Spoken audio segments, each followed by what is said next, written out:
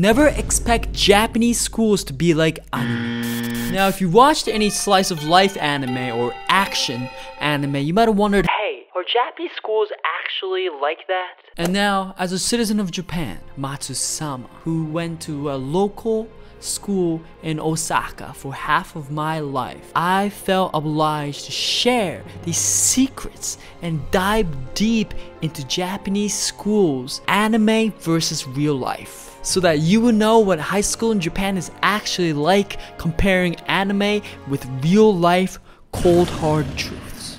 First, we have to admit that the uniform or seifuku in Japanese are totally different. The school uniforms in anime definitely tends to be more colorful, but not just colorful, kawaii. The skirts are shorter, the ribbons are a little bit bigger, there's more pastel and plaid with color that you will not see. And of course you could attribute a good amount of that to the fan service community of anime. You gotta deal with the fan service. Some people like it, obviously that's why they have it, but some people it's like, why you gotta do that too? Why you gotta do that? However, in reality, like you might have guessed, seifuku and the appearance of it are much more toned down. The skirts are typically at least knee length, and a lot of times even longer than the knee length, to go way below the knee cap area. And colors tend to be more in the navy, black, or beige area. And the variety of seifuku tends to be not as diverse as anime, and it tends to be the three types, one being the blazer and a shirt, and the pants or skirt for the bottom. A sailor style uniforms, you've seen it with the ribbons, those are known as seirafuku. And then the gakuran, which are black uniforms with those golden kind of buttons going all the way up the collar. Also, you will most likely not be allowed to have tons of jewelry to show that accessory that you might have seen in anime characters, and then you will not be able to dye your hair. Dyeing hair is most likely prohibited unless you could prove that your natural hair is not black or really dark brown. So all those jewelry, swag, dyed hair you see on anime is probably unrealistic or not even possible. Sometimes though, anime, it's not really that they're dyed, maybe they just have different color hair. But anyways, no dyed hair. And sometimes even makeup could be banned. Not all the time, but sometimes makeups are banned, and especially egregious makeup. Whoa, Matsu, what do you mean egregious? Well, egregious could come in forms of, I think, eyelash extensions. That could be egregious. It's not me. I'm not setting up the rules. Red lipstick. Anyways, you get the point. But I would say even though the characteristics or the colors are definitely more subdued than anime, those type of style does exist in that those blazer with a shirt can be kind of cool, very much fitting, and the seirafuku will be more on the kawaii side than any other seifuku around the world. And I do think the ribbons is kind of cute, so personally if I had to wear a uniform every single day, I wouldn't mind wearing a little seifuku in Japan because I don't have to choose what I have to wear, and I think I'll look good in it.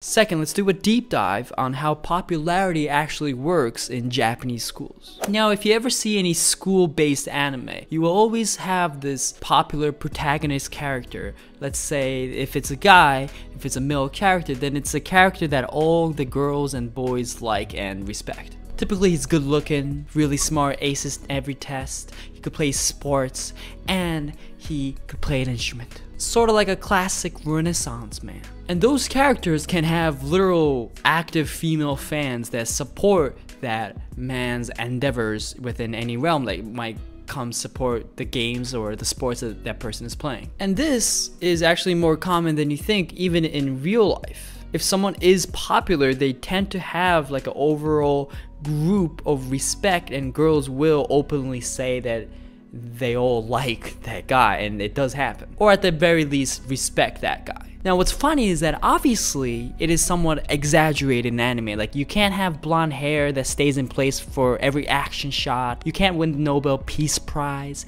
You can't play the violin and the piano at the same time. You can't sumo wrestle and then play soccer at a professional level. But the pursuit of perfection in every realm of human endeavor as a Renaissance man is what makes someone popular in Japan. every single endeavor. Like, I personally think this is a key difference of what makes the popularity game quite different from Japan and the United States of America that I have experienced in. Like, in the US, the popularity game kind of tends to be just pure status, looks, and maybe sports if it's like football for guys. Like, if you have those qualities, those few qualities, then you could be a pretty big baka, but still have popularity for some reason. There is no overall sense of accomplishments in all human endeavor, which I think is sort of a loss because, you know, a pursuit for any human should be in all kind of realms that you could be proficient at. That includes sports, exercise, intelligence, I guess the arts, and all that combined should be a pursuit for any human. A little bit kind of like the samurai being able to write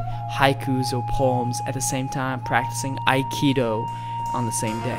Like, I'm not saying if you're a little bit of a baka, you shouldn't get any respect, but if you can't play cello and violin at the same time, no respect. And this applies for girls as well. Popular girls tend to have this aura of perfection, most if not all realms of human endeavors, just like I mentioned before. And it's not that you cannot be popular if you don't have these qualities, but the end goal or pursuit is all those qualities. So if you take some of that over-exaggeration out of those anime, you could kind of see how popularity works and how people view those who are popular in Japan could look like. If you like this video so far, please leave a like. It really helps out this video and pushing it out. And if you want to become a bilingual and finally master Japanese and begin your training arc, I have Skillshare courses in order. Hiragana, the most basic writing system in Japanese for you to write and pronounce each letter and words in the Japanese language. Katakana, the second writing system so that you could write your own names as well as any international / foreign loan words that Japanese people use all the time, spaghetti. Then basic Japanese grammar 1 for you to write your first sentence in Japanese to introduce yourself using a paragraph. And then basic grammar 2 so that you will learn verbs with all its confusing conjugations explained by me, Matsu-sama. I'll see you there for you to start your training arc to mastering Japanese. 3. I want to talk about romance in real life versus anime in Japanese schools. Now, romance dating, or having a girlfriend and boyfriend, does have actually quite a few similarities, but keen differences. Now, by now, if you watch plenty of anime, you would have noticed how delicate the romantic parts of Japanese schools and Japanese culture can be. It's a delicate process. Like, they rarely kiss. You can watch a whole season, a whole anime, or literally a romance anime where the main female protagonist and the male protagonist, they don't kiss, they might not even hug. Nani? But I would say it is actually true even in real life that Japanese romance in general tends to be more slow and mental than just physical. Like, it is more typical for two people to spend more time as friends or acquaintances for a pretty long time before they make it even a little bit romantic. And why is that? Nande Matsu-sama? Well, obviously, if two people look at each other, they could, you know, they have two sets of eyes, so they could tell the other person is attractive physically, but typically that's just not gonna be enough. This is because it is more mental than physical for most romantic relationships to form, so it would take much longer time of understanding what that person likes or dislikes, how that person reacts in different circumstances or contexts. And with those, it makes a romantic feeling take much longer to legitimately develop. However, once one party, typically a guy but doesn't have to be, officially starts liking the other person, then we move on pretty quickly to the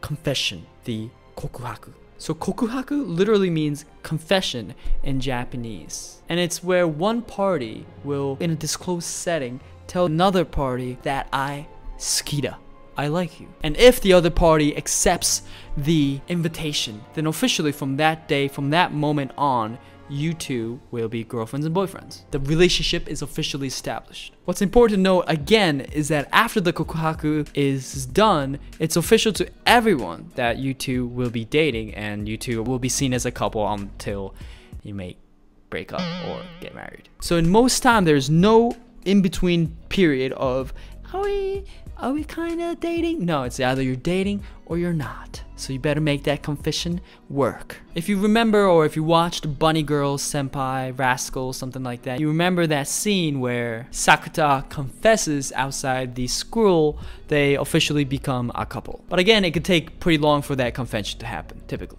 Another confession scene, a little bit of funky confession scene I remember, is in Silent Voice, where Shoko tries to tell Shoya that I like you by saying "suki," but she unfortunately says "tsuki," which he thinks it's moon. "Suki" means I like you, but "tsuki" means moon. So, but those are the kind of confession moments. "Suki," saying I like you officially, is everyone will understand it as an invitation to become a couple officially, in which you could deny or accept. A Silent Voice is a golden movie, so you should check it out if you haven't yet. Hopefully now you understand the truth between real life versus anime in Japanese schools. Leave a comment and a like, it really helps out the channel, I promise. And if you want a free email newsletter to learn Japanese from me in a more bite-sized mail letter, check out the link in the description to sign up, as well as Nihongo Master, where you could get 100+ lessons for you to truly become a bilingual in Japanese. Peace!